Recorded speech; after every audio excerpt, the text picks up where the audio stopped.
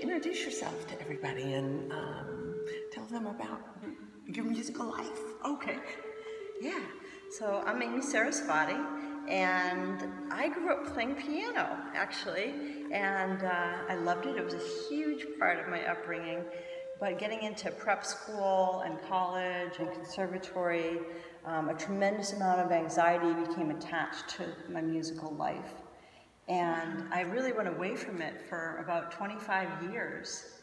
And then, you know, 2 grown children later, and life and everything else, I started to play the flute.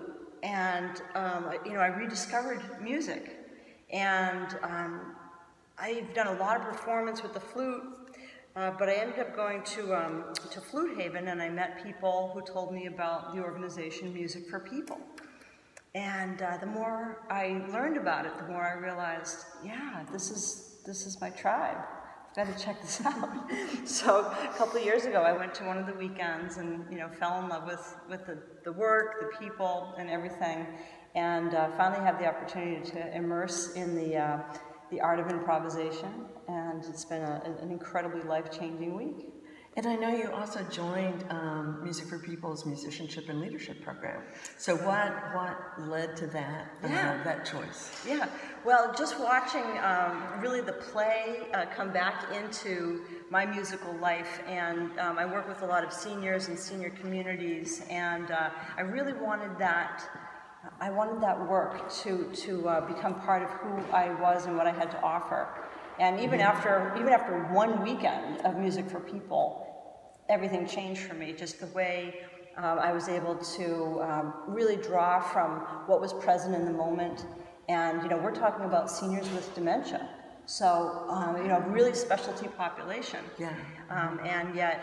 Who love music so much. Who love music and absolutely come alive with this kind of music. And the creative ideas that I saw, not only in the first weekend, but this week, yeah, you bring so much back.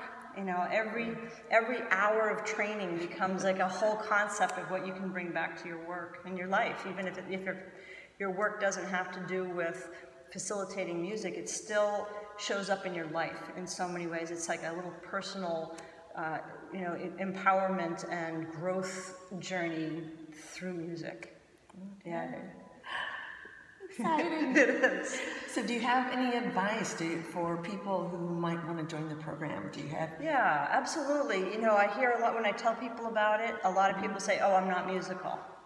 And so I say, great, then you're going to love this community. So that's it, is to suspend any judgment that you might not be musical, or, oh, I don't have a musical bone in my body, this kind of thing. To give this a try, because it's not about that. And what happens with everyone's support and the leadership and the guidance and the tools, it's a whole musical playground, and that's really what it's about.